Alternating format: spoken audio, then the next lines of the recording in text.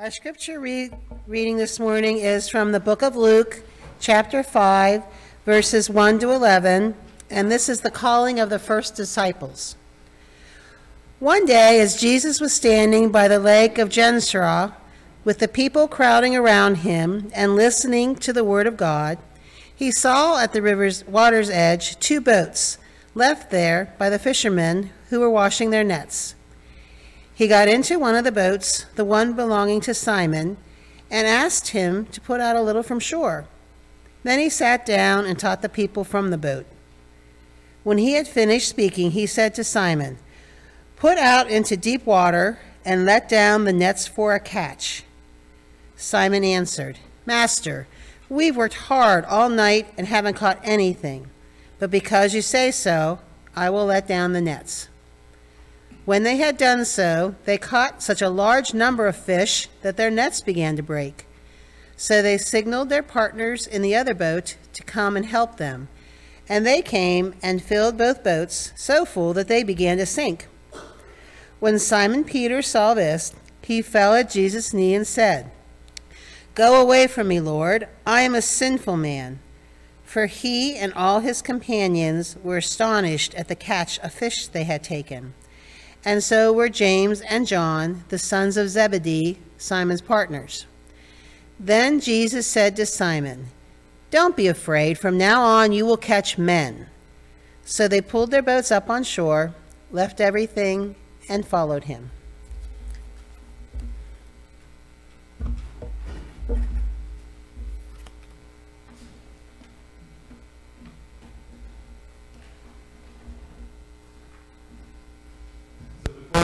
Begin our sermon this morning. I will simply remind you guys and tell you if you didn't know, because we haven't said anything yet. After services, there is a giant cake to celebrate the people that were confirmed today. So please go have a piece of cake and then get ready for soup after the cake.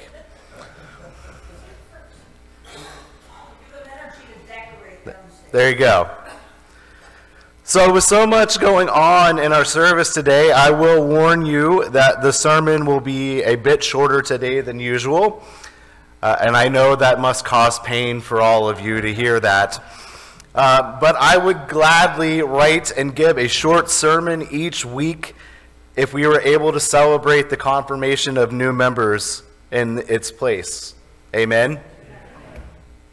So this morning, as we look at our scripture, we continue in our series, the early part of Jesus' ministry, and where we find him today is beginning to call his disciples to be with him.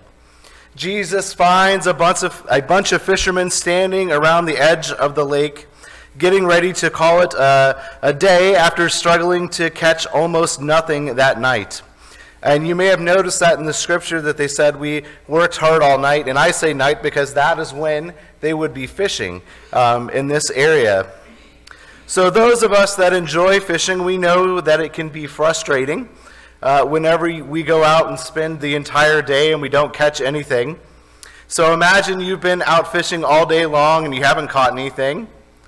And we call that getting skunked in our family because it stinks.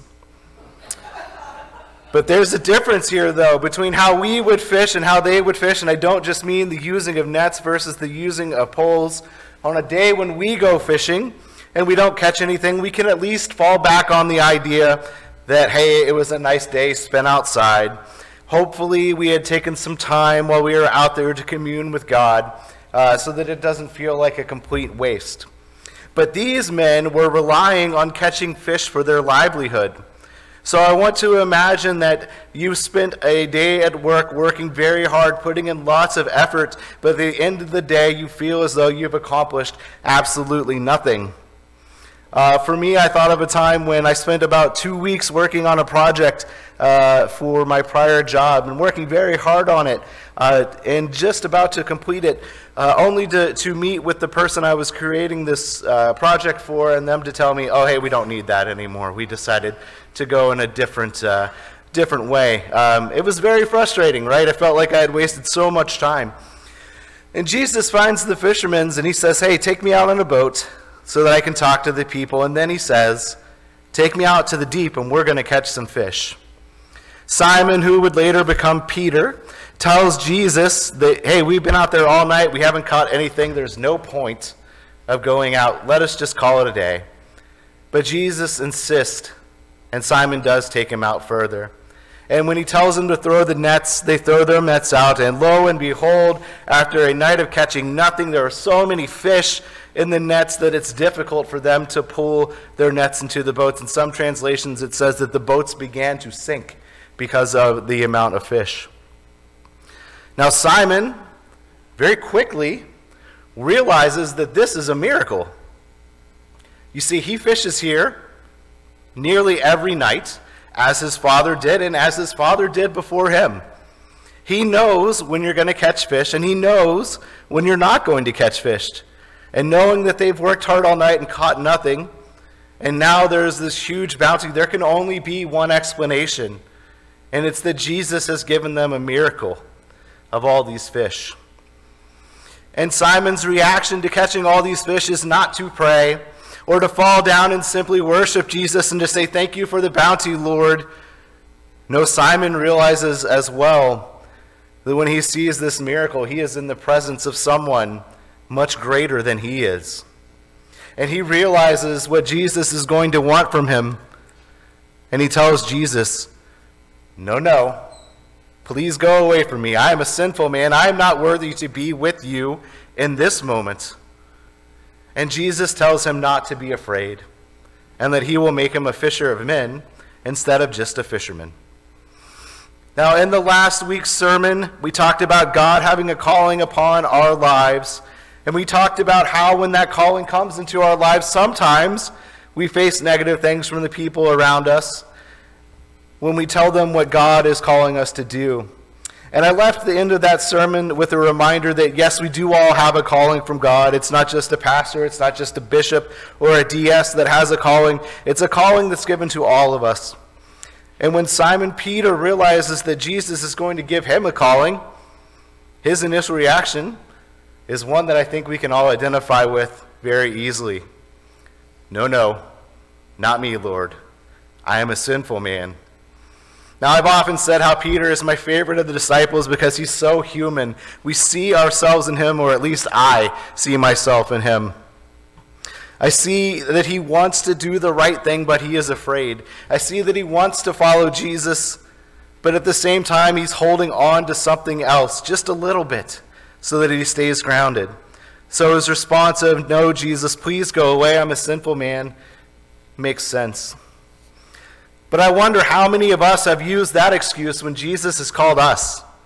How many of us have said just that when Jesus put something onto our hearts that he wants us to be doing? I wonder how many of us looked at our calling, looked at Jesus and said, not me. I appreciate what you're trying to say, Lord, but I'm just not good enough. I am too sinful. You know, for a long time, for me, that is how I approached my calling to ministry. No, God, not me. I am too sinful. No, God, not me. I am not good enough. No, God, please pick somebody else. I'll do what I can to support them, but I can't be the one that you're calling to ministry. I will never live up to your expectations. See, I think it's a very human feeling for us to have. But the truth is this.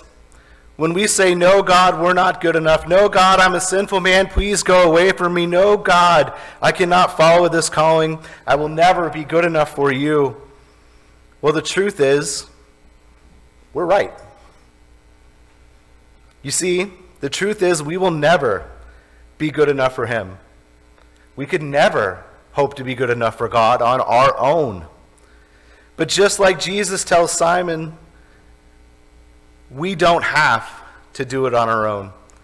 Jesus doesn't say, I will send you out on your own, all alone, to be a fisher of men. No, he says, I will make you a fisher of men if you follow me. See, when we accept that calling from God, we never have to do it on our own again. We can be made worthy, but we cannot do that alone. That is where Jesus and the grace of God come into our lives. You see, with Jesus, we can be made into good enough. with Jesus, we can be made whole again, and with Jesus, we can be made into something that God can use for his purpose. So in our sermon together last week, I told you that you've all been called, but today I want you to know that just like Simon, you have also been sent. Know that you're not alone as you're going. Know that you're not going to achieve this on your own, and know that you're not going to face anything in this world on your own, because Jesus will be there with you. He has called you to his side. Now go and be fishers of men. Amen.